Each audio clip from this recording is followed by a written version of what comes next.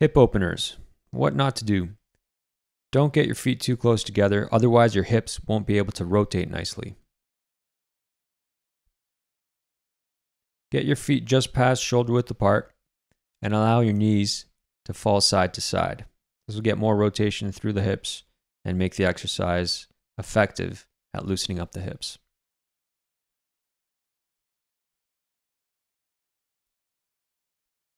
Hip flexor stretch. This will be a wave for the stretch. It's warming up the hips. So when you go forward, keep the chest up.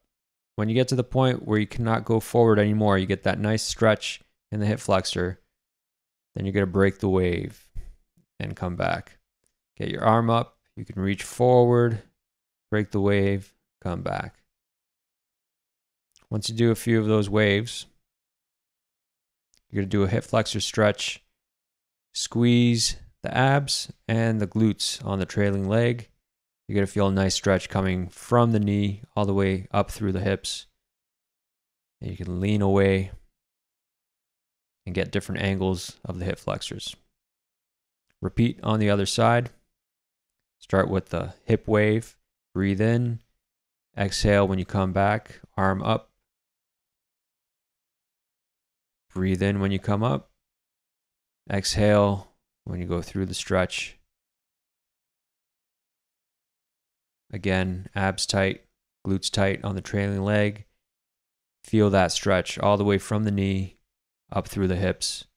Get a couple different angles there, different fibers of the muscles. 90-90 stretch. Chest up high, then tilt your upper body forward. You're going to scan side to side, get different angles of those glute fibers.